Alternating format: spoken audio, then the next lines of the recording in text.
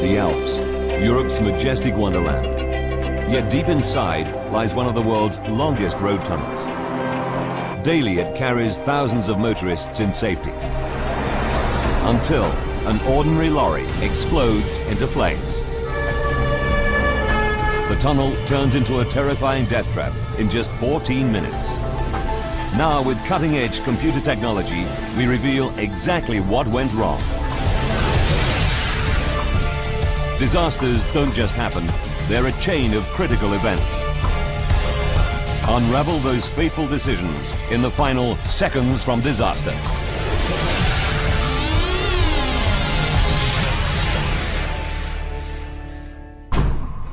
Europe, France, Mont Blanc. March 24th, 1999. 10:30 a.m. The world's deepest tunnel, cut through solid rock, lies 2,478 meters beneath Mont Blanc, Europe's highest mountain. It's a vital road link between France and Italy, one favored by truck drivers, especially as it shortens their journey time from 7 hours to only 15 minutes, and saves the climb through winding mountain roads. More than 5,000 vehicles use the tunnel every day, including tourists, locals, and lorries.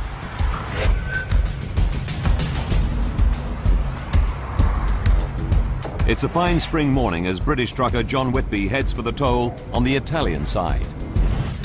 As you come up through the mountains towards the tunnel entrance, it's very picturesque, and then it's just a little black hole in the side of the mountain. Prior to this particular day, I'd always been quite happy to go through the tunnels. Some use the tunnel for pleasure. Extreme skier Nicolas Borghi is heading from his home in Italy to the ski slopes of France. That day, the snow conditions were perfect. It is my passion to ski off-piste. We packed our ski boots and all our other gear in the car and drove towards the tunnel. When we got there, we paid our tolls and entered the tunnel as we'd done 1,000 times before.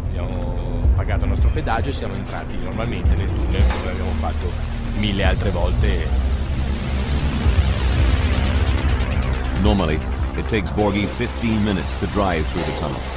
Today's journey would be different. We invite you to comply with the safety regulations indicated on the information brochure.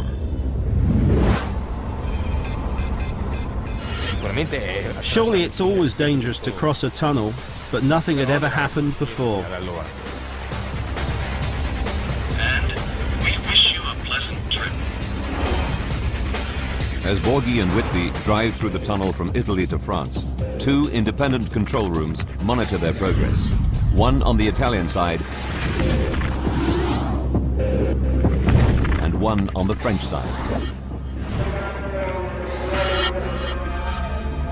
Up until now, it's just another day in the tunnel. A tunnel that has carried more than 45 million vehicles since it opened in 1965. A remarkable feat of engineering.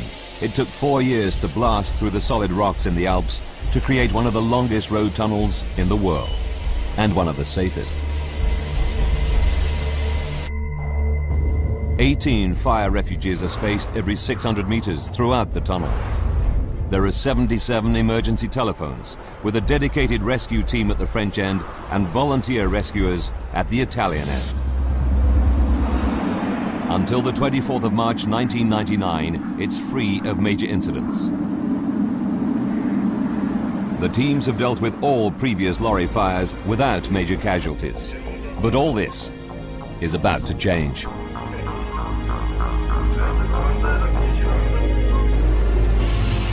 10:46 a.m. A 40-ton refrigerated lorry arrives at the toll booth on the French side of the tunnel. Just one of the 2,000 lorries that use the tunnel every day. Behind the wheel is Gilbert de Grave, a 57-year-old Belgian driver with 25 years experience. 10:47. He enters the tunnel and reaches 60 kilometers per hour.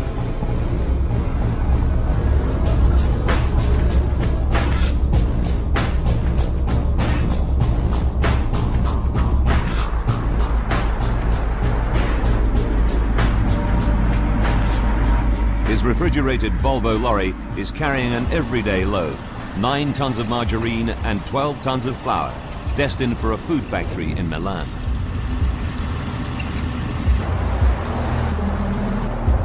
Other lorries and cars enter the tunnel behind him. As always, 40 closed-circuit TV cameras monitor the progress of all vehicles. 10:49. De Graaf's lorry has been in the tunnel for 2 minutes, but neither he nor the closed-circuit TV cameras can yet pick up the first signs of trouble. White smoke is escaping from behind his cab. De Graaf's lorry is now more than 2,400 meters underground and over 2 kilometers into the tunnel. Unaware of the smoke, he continues on his journey. 10:50. The smoke increases. De Graaf is nearing the middle of the tunnel. 9 sensors run the length of the tunnel. They feed information on the visibility to control rooms at either end. When visibility is reduced by 30%, it triggers an alarm. But the smoke billowing from De Graaf's lorry is not that dense yet. At last, De Graaf does notice. I looked at my side mirrors. I saw some smoke at the right side, but not much. So I drove on normally. It's 10:51. De Graaf is 5 kilometers into the French side, and the situation is now far from normal. Oncoming cars and lorries can clearly see smoke from behind the cab. It passes under the trailer and swirls up towards the roof of the tunnel. More and more drivers realize something is seriously wrong. They try to get De Graaf's attention. 10:52.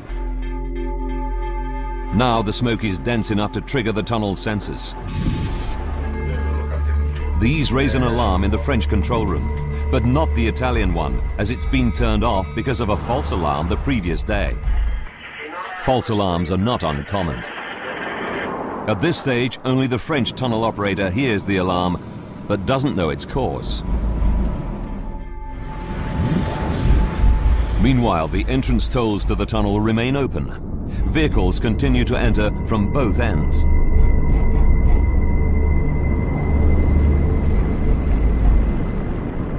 Finally, Gilbert de Graaf can ignore the smoke no longer. As I drive, the smoke is increasing. I put on my hazard lights to warn the people behind and avoid an accident.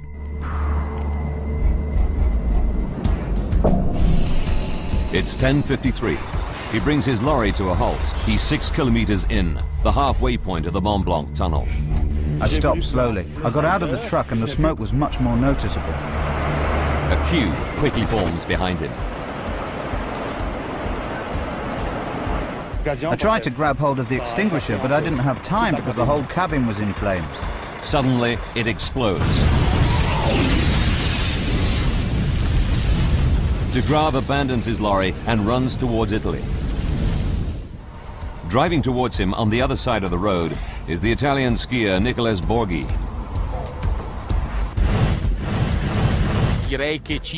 I was halfway through the tunnel when I saw a glow far away.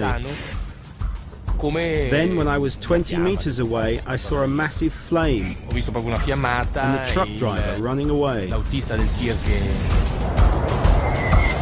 The queue behind De Graaf's lorry is growing.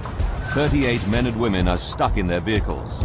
None of them can see the danger ahead. But John Whitby, who's coming from the opposite direction, can. We looked down the tunnel and couldn't see anything but blackness. But what we didn't know at that point was that the blackness was actually thick smoke. And that thick smoke is rapidly enveloping the vehicles stuck behind De Graaf's lorry. Within seconds, the road tunnel will turn into a raging inferno.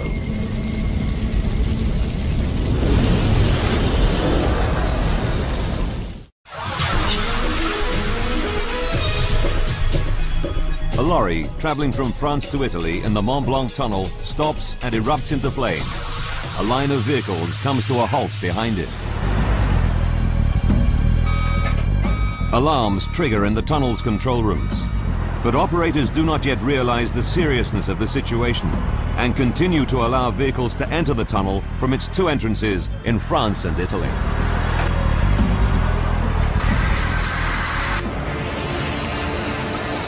(10:54).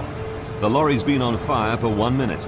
Someone in the tunnel sees the smoke and uses the emergency phone at Refuge 22, 300 meters from the lorry, to raise the alarm. It rings through to the Italian control room. The operator there gets his first direct information that there's a serious problem. Immediately, the Italian and French controllers speak to each other.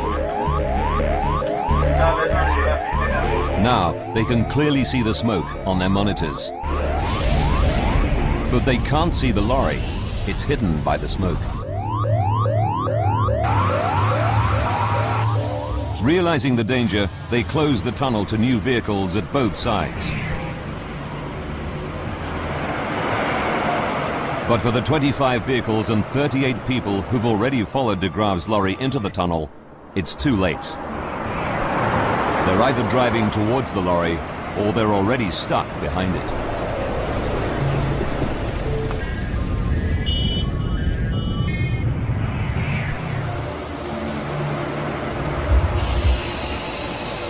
(10:56). By now, thick black smoke is moving over the first of the vehicles trapped behind the lorry back towards France. But ahead of the flaming lorry towards Italy, the smoke is spreading more slowly. Drivers coming from that direction include Nicholas Borghi.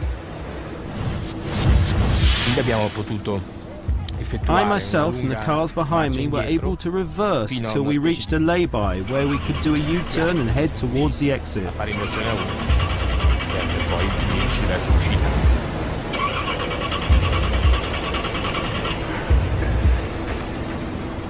In the Italian control room, an operator sees the fleeing vehicles and pumps fresh air in towards them.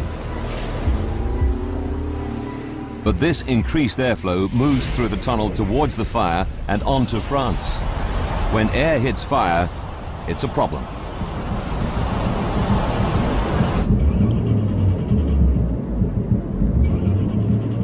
Like Borghi, John Whitby is also trying to escape. He stops 300 meters from the Inferno.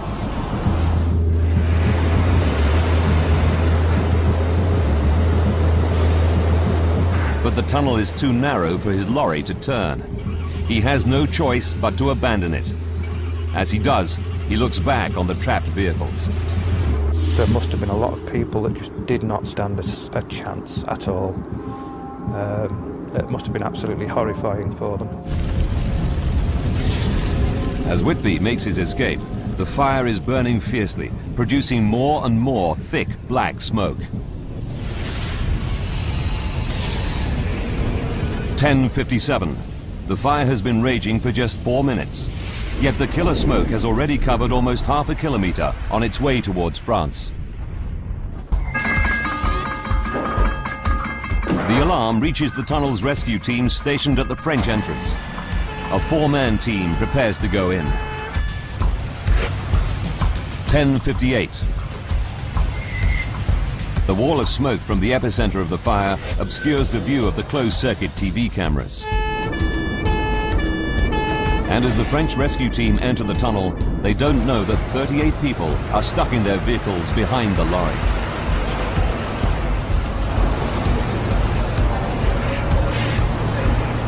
For the drivers, the situation is horrific.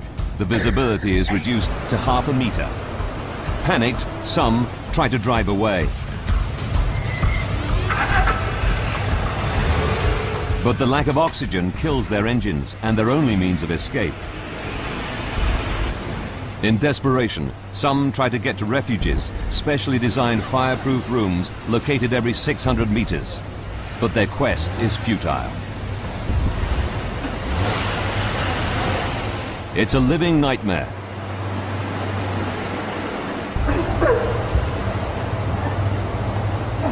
Most of those trapped are unconscious within minutes.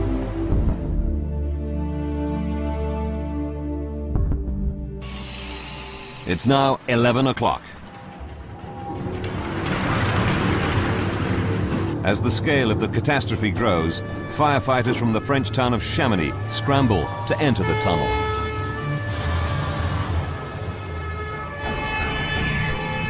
But they manage to travel less than 4 kilometers before their vehicle is engulfed by the wall of smoke. Unable to turn it around, they're forced to abandon it and seek shelter in a maintenance room where they'll remain for 5 hours.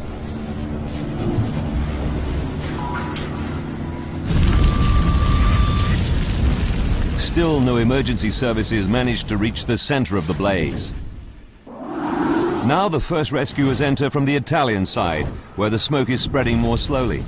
John Whitby is still by his lorry when he sees them. The wail of sirens came down the tube, and they screamed past us down into the darkness ahead. And they were sort of swallowed up by the smoke, actually.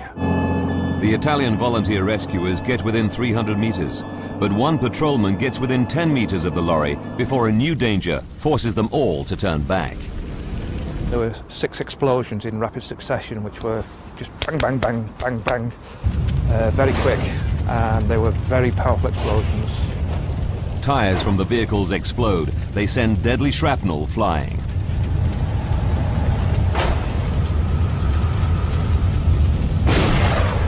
Tunnel walls shook with the force of the explosion. Within a minute or two of that happening, the fire brigade were back. As they retreat, the Italians rescue John Whitby and other drivers. Among them is Gilbert de Grave, the driver of the lorry that starts the Inferno. They exit the tunnel on the Italian side. They've all made a miraculous escape. It's 11:11. Italian firefighters enter the tunnel to try to tackle the blaze.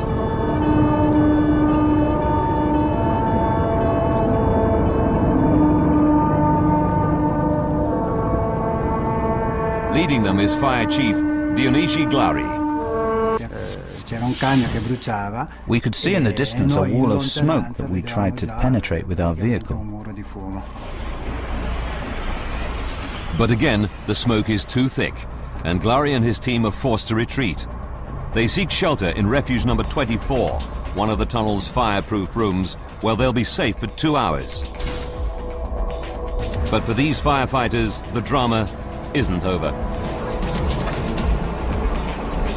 They receive word about some colleagues who are trapped, but where? Bravely, Glari and his team leave the safety of Refuge 24 and head out into the smoke to try to find them. We were walking in the tunnel with one hand along the walls so as to find our way.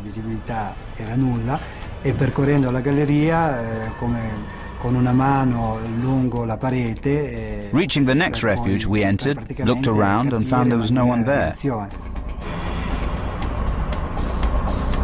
The conditions worsen, and after 10 minutes the firefighters are forced back to Refuge 24 to find to their disbelief that the smoke-proof room now offers them little protection.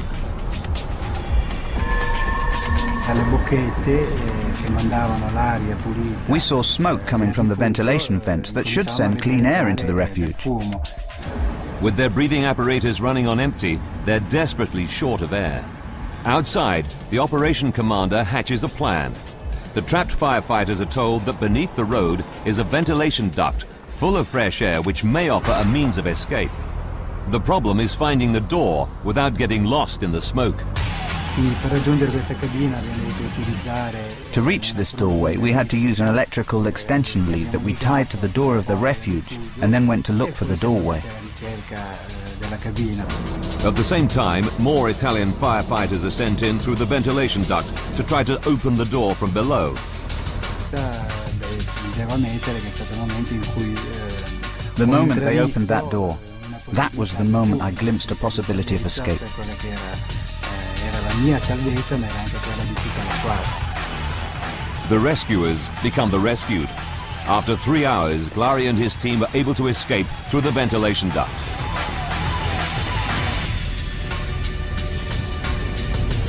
But what they don't know is that 38 people are still trapped inside a tunnel where temperatures reach over 1,000 degrees.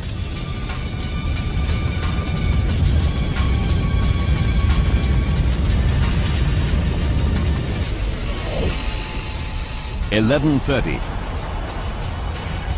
37 minutes after the lorry erupts in flames, the dense, deadly smoke now stretches more than 6 kilometers, filling the tunnel all the way to the French exit.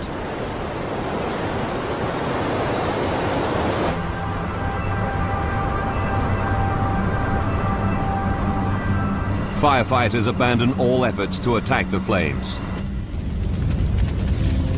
No one in the tunnel has a chance of survival. Such is the ferocity of the fire that it burns for 53 hours. Only then can firefighters pick their way through the charred debris. They're horrified to discover the remains of the 38 trapped people. These pictures reveal the true extent of the horror. Those who survive, like Nicholas Borghi, are astonished at the fire's ferocity. More shocking is that the heat had melted the steel in the lorries. You could only see the basis of the lorries, the skeleton. What could have happened to those poor people left in there? The disaster takes everyone by surprise. How could such a catastrophe occur here? How could an ordinary lorry carrying an ordinary load of margarine and flour end up causing one of the worst road tunnel disasters on record? From the moment the lorry enters the tunnel, it takes just 14 minutes for 38 people to perish.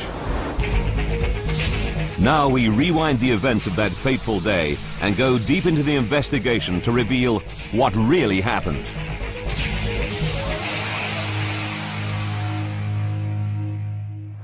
Advanced computer simulation will take us where no camera can go, into the heart of the disaster zone. A team of experts is assembled to investigate the fire. Using their data, we can piece together the deadly chain of events to find out what caused this terrible tragedy. The first mystery facing the experts is what starts the fire in the lorry. They trace the lorry's journey on its approach to the tunnel. This is where problems could first occur. Lorries frequently overheat on the long climb up to the tunnel entrance. Investigators examine the remains of the Volvo lorry. Is there a fault with the FH12 engine? After intensive tests, they find no conclusive evidence of overheating. Then, a breakthrough. The investigators find particles inside the engine that can only have got there if the air filter had burnt before the main fire.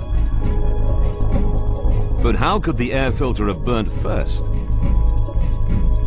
One theory is that a casually discarded cigarette from a passing vehicle enters the lorry's air filter on top of the cabin.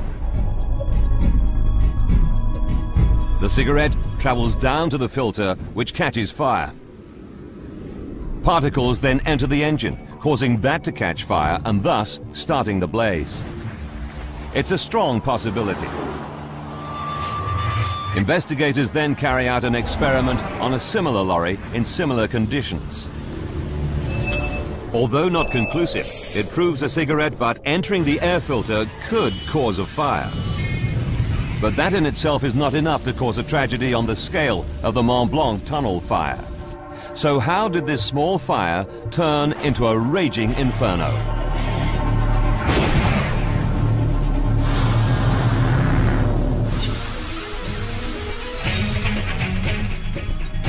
Deep in the Mont Blanc Tunnel, a minor fire suddenly goes out of control. In 14 minutes, 38 people perish. Using advanced computer graphics based on the official reports, we go deep into the investigation to unravel the chain of deadly events. Investigators believe it starts with a small fire smoldering in the engine beneath the cab. 14 minutes from disaster, de Grave enters the tunnel. But the fire only erupts after he stops and abandons his vehicle. Could the movement of air prevent the fire taking hold? Experts know that lorry fires can develop more quickly when vehicles slow down or stop, because then the supply of oxygen increases, which feeds the fire. Ed Galea is a fire expert. There was a recent example where a bus had caught fire in an alpine tunnel, and the bus driver continued driving, managed to get the vehicle through the tunnel to the other side, managed to evacuate the vehicle, and then the bus erupted into flames. Perhaps if de Grave had continued driving, he could have made it to the end of the tunnel before the fire flared up. But he didn't. 7 minutes from disaster, he stops halfway through the tunnel. Almost immediately, the lorry bursts into flames. But why did it spread so quickly? Underneath the refrigerated trailer, just meters from the flames, are the lorry's diesel tanks. Investigators realize that in previous lorry fires, diesel is a contributing factor. Did diesel from de Grave's lorry fuel the fire? Didier Lacroix has studied hundreds of fires and knows where to look.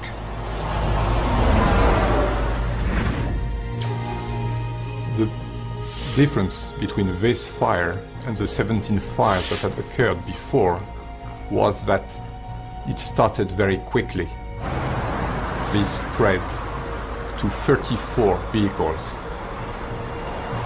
But Lacroix discovers that de Grave's lorry is only carrying 550 liters of diesel. His tank is only half full. It can't explain the rapid spread of the fire. Lacroix digs deeper. He re-examines every second of the lorry's journey from the moment it enters the tunnel.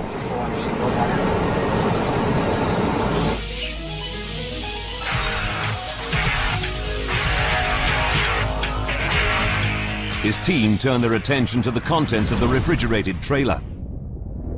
It's only carrying 9 tons of margarine and 12 tons of flour, a seemingly harmless load. They're not even classified as dangerous goods. But with little else to go on, they begin to experiment with the cargo. One of the things we discovered was that goods that are not classified officially as dangerous can lead to a very serious fire.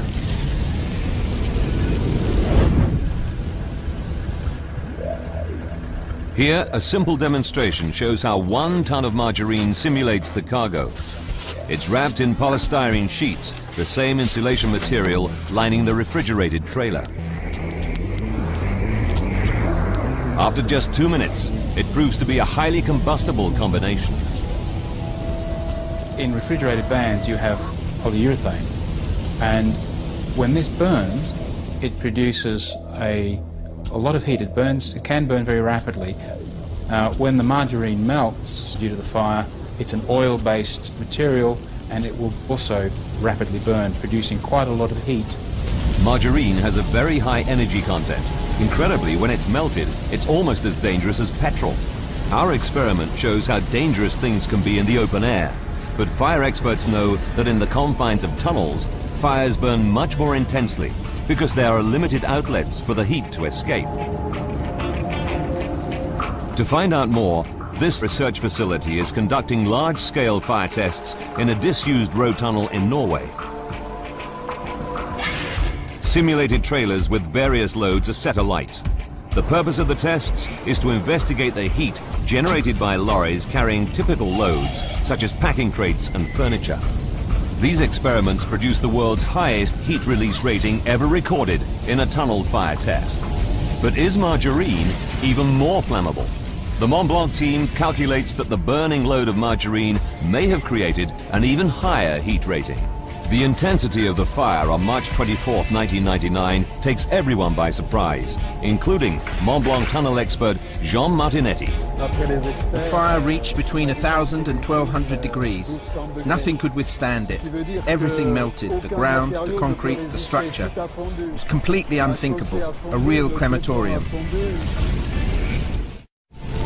Investigators are shocked that such a simple cargo of margarine and flour, not classified as dangerous, could produce a fire almost as powerful as a 30,000-litre petrol tanker.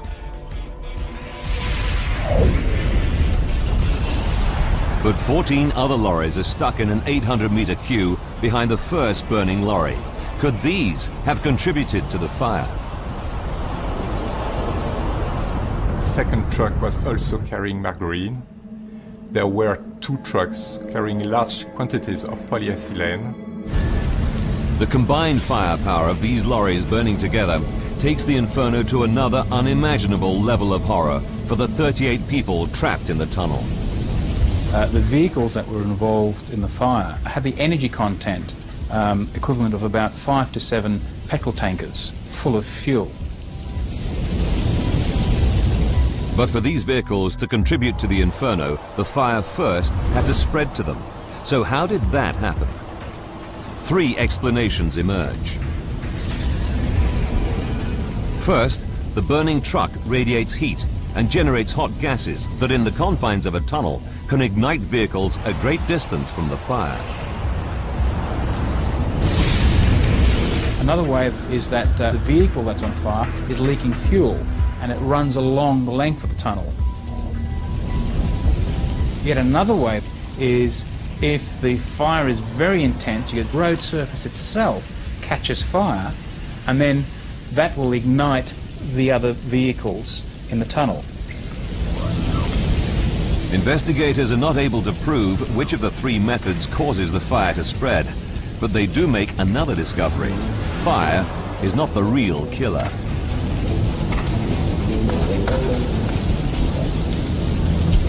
We found out later that people died in the cars before they could even open the doors and get out.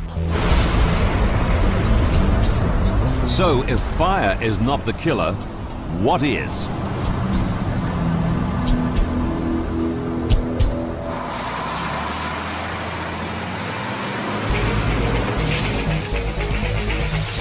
A smouldering lorry enters the Mont Blanc Tunnel.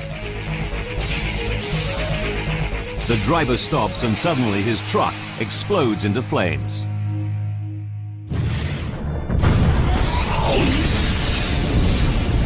Investigators know that the driver manages to escape the Inferno by running towards Italy. But 38 motorists behind his lorry back towards France perish. Why?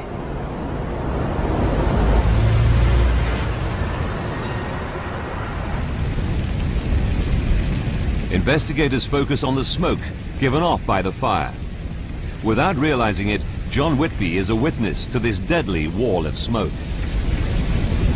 All we could see ahead was blackness about 200 metres from where we were stopped. It was just completely dark. We presumed that it was just lack of lighting, but it actually turned out to be the smoke from the fire. 7 minutes from disaster, data gathered from the sensors in the tunnel reveal that in these minutes, smoke travels 800 meters over the 25 gridlocked vehicles. The smoke travels at 4.5 meters per second. That's more than 16 kilometers per hour, creating a sudden loss of visibility down to half a meter. It means the trapped drivers have only seconds to decide whether to try to reach safety of a refuge or remain in their vehicles. People probably believe that they're safe in their vehicle, that the smoke is not going to be too much of a problem, that the fire will be brought under control and they might as well stay in their car.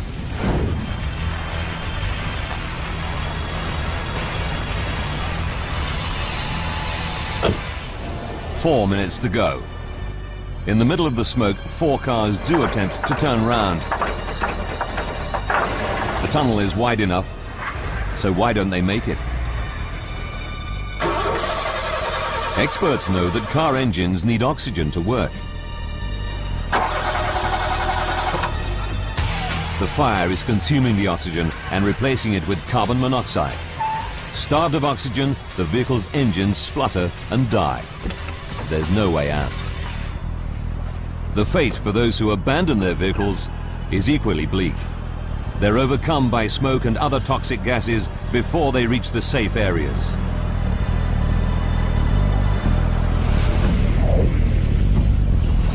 Analysis of the scene reveals that the smoke contains cyanide, a gas that no one can survive. The smoke fills the French half of the tunnel so rapidly that none of the 38 trapped people stands a chance. It's impossible for even the fittest individual to outrun.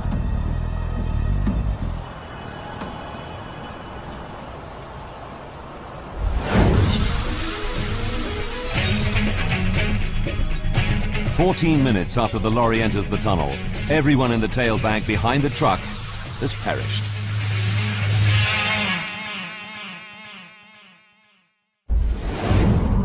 Investigators now turn their attention to why the deadly smoke moves towards France. Normally, airflow in the tunnel is the other way, towards Italy. They discover that weather conditions play a key role. The day of the fire, there were rather unusual weather conditions that happened maybe 20 days a year, with a wind going from Italy to France, and this airflow clearly brought smoke towards France. But Lacroix is not convinced this is the only cause. He knows the tunnel operators can also dramatically affect the airflow using the tunnel's ventilation system. Gigantic fans in plant rooms at both ends enable the operators to supply or extract air through ducts running beneath the road. Normal operation requires ducts to supply air, but in the event of fire, duct 5 is supposed to be set to remove the smoke. Did operators carry out the correct emergency procedure? Jean Martinetti has studied the official reports and knows the tunnel inside out. He's shocked by what he learns. When the fire occurred, on the Italian side, according to the reports, the Italian operator blew fresh air in instead of extracting it. A souffler de l'air frais au lieu de l'aspirer. The Italian tunnel operator sees motorists attempting to turn around. To aid their escape, he adjusts the ventilation settings and pumps in fresh air. The disruption of normal airflow plays a major role in the disaster. Although the air blown in from Italy undoubtedly saves some lives, including John Whitby's.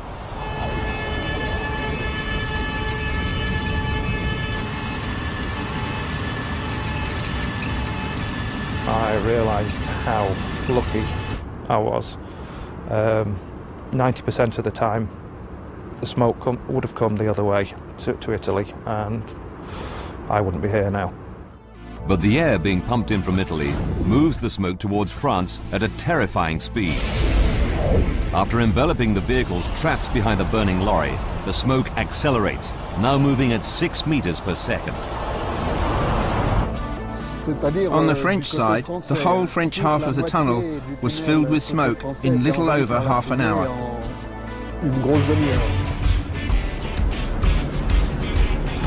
Approaching the fire was now impossible from either end of the tunnel, and all rescue attempts are called off.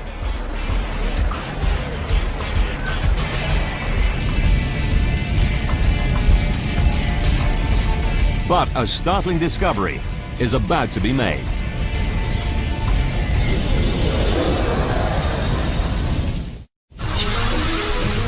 A fire in the Mont Blanc Tunnel between France and Italy becomes one of the worst road tunnel fires ever. A critical chain of events causes the disaster. And now investigators find the final link to that chain. Throughout the whole rescue, none of the emergency teams or tunnel operators were aware of the 38 trapped motorists. The closed-circuit TV cameras were so quickly blocked by the smoke, it was impossible for the tunnel operators to see them. Information is limited. Emergency telephones only work intermittently. And sensors that detected smoke were not adequate. In fact, one was even turned off the day before the fire. Worse still, there was no communication between the French and Italian rescuers. Even firefighters become trapped. It was a totally uncoordinated effort. Tackling a fire of this severity seems to take everyone by surprise. One of the serious problems we discovered during the investigation was that over 34 years of operation there had only been one fire drill that had involved public fire brigades. It might explain why it's more than 3 hours after the fire begins that the last of the trapped Italian firefighters, Glari and his team, are brought out through the underground ventilation ducts. They were absolutely black.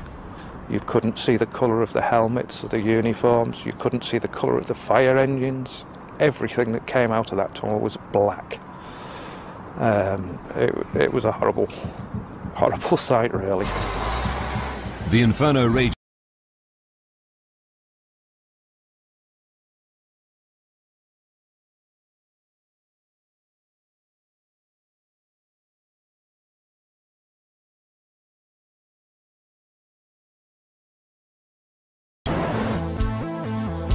The disaster triggered an overhaul of safety procedures in the Mont Blanc Tunnel. Today, maximum speed limits and minimum distances between vehicles are strictly enforced.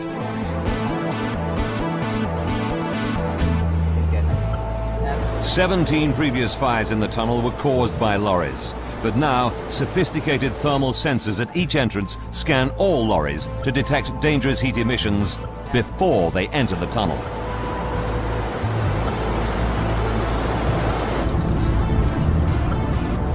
The tunnel operators have gone a long way to correct the mistakes. Many changes have been made regarding safety in the Mont Blanc Tunnel.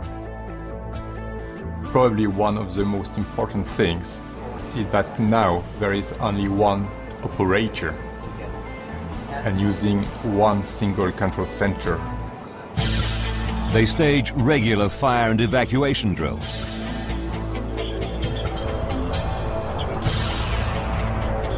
The refuges are now pressurized and fitted with a video link to the control room.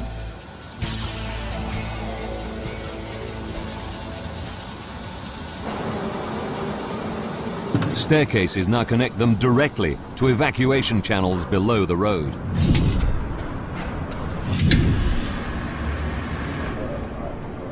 There's now a firefighting team permanently based in the center of the tunnel.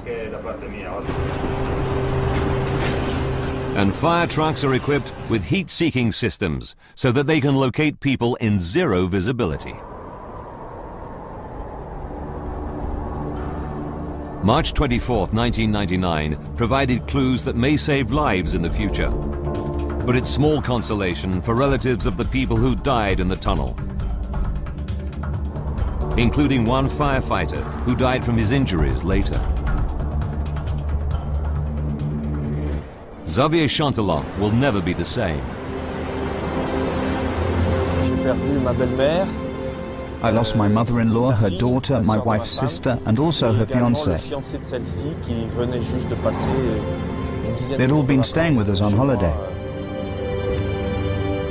For relatives of the victims, like Xavier, there are still many unanswered questions regarding the final moments of those loved ones lost inside the tunnel.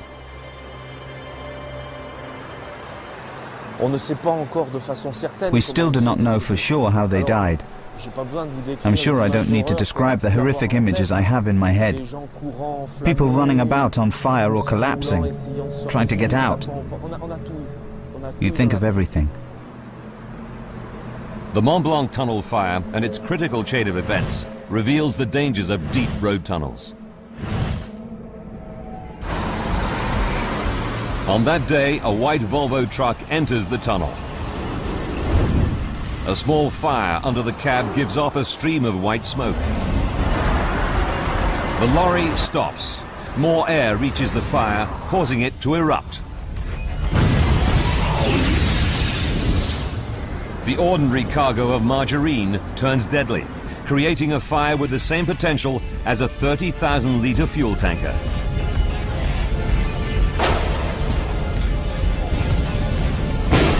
The unusual weather conditions and incorrect use of the tunnel's ventilation system creates a wall of smoke that quickly envelops 38 trapped motorists, leaving them no chance of survival. But was this critical chain of events unique?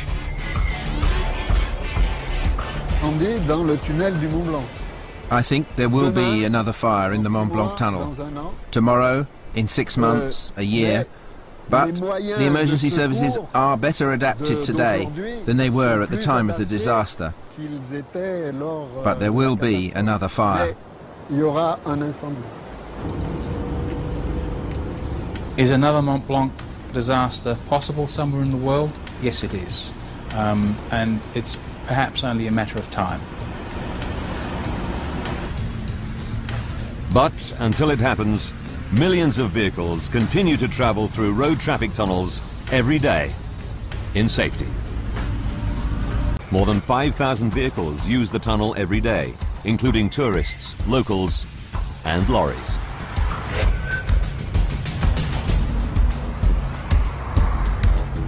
It's a fine spring morning as British trucker John Whitby heads for the toll on the Italian side.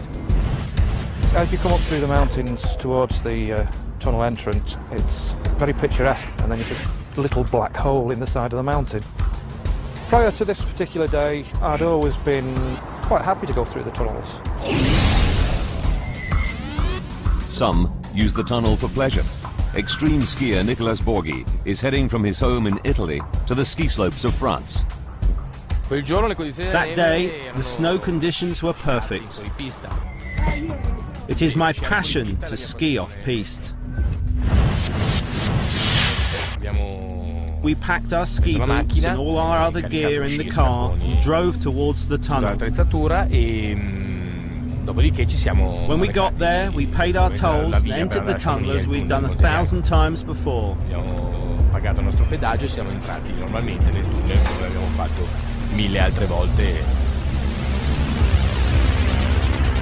Normally, it takes Borghi 15 minutes to drive through the tunnel. Today's journey would be different. We invite you to comply with the safety regulations indicated on the information brochure. De Graave's lorry is now more than 2,400 meters underground and over 2 kilometers into the tunnel.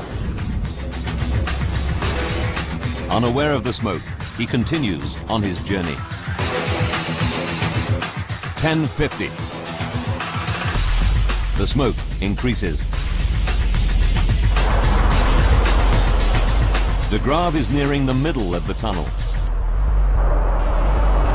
9 sensors run the length of the tunnel. They feed information on the visibility to control rooms at either end. When visibility is reduced by 30%, it triggers an alarm. But the smoke billowing from De Graave's lorry is not that dense yet. At last, De Graave does notice. I looked at my side mirrors. I saw some smoke at the right side, but not much. So I drove on normally. It's 10:51. De Graave is 5 kilometers into the French side, and the situation is now far from normal. Oncoming cars and lorries can clearly see smoke from behind the cab.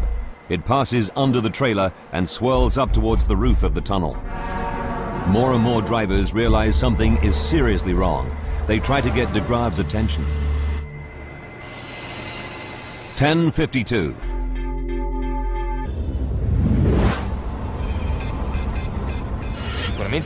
Surely it's always dangerous to cross a tunnel, but nothing had ever happened before. And we wish you a pleasant trip. As Borghi and Whitby drive through the tunnel from Italy to France, 2 independent control rooms monitor their progress. One on the Italian side and one on the French side. Up until now, it's just another day in the tunnel.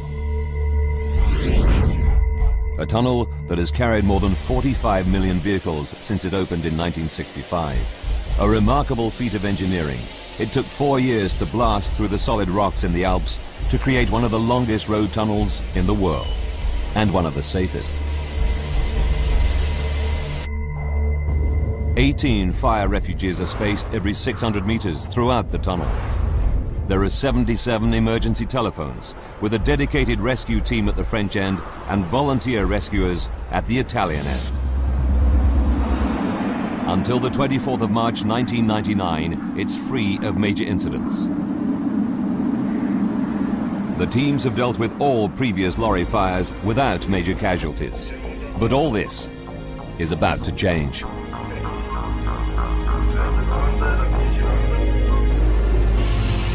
(10:46 a.m.). A 40-ton refrigerated lorry arrives at the toll booth on the French side of the tunnel. Just one of the 2,000 lorries that use the tunnel every day. Behind the wheel is Gilbert de Grave, a 57-year-old Belgian driver with 25 years experience. 10:47. He enters the tunnel and reaches 60 kilometers per hour.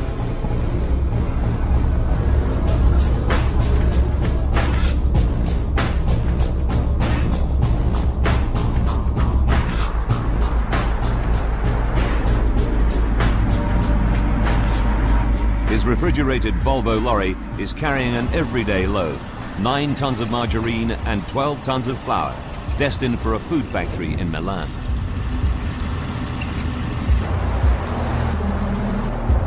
Other lorries and cars enter the tunnel behind him. As always, 40 closed-circuit TV cameras monitor the progress of all vehicles.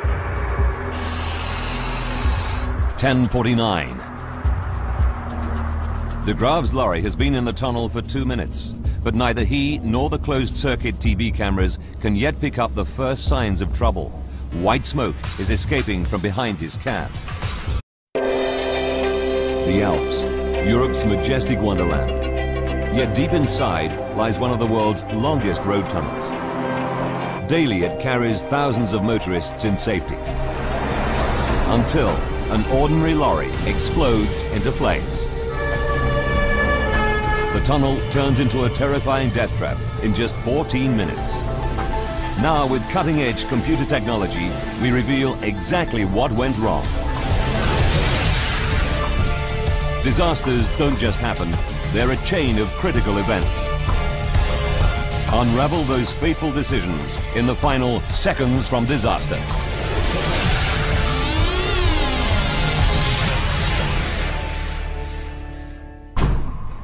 Europe, France, Mont Blanc. March 24th, 1999. 10:30 a.m. The world's deepest tunnel, cut through solid rock, lies 2,478 meters beneath Mont Blanc, Europe's highest mountain. It's a vital road link between France and Italy, one favored by truck drivers, especially as it shortens their journey time from 7 hours to only 15 minutes, and saves the climb through winding mountain roads.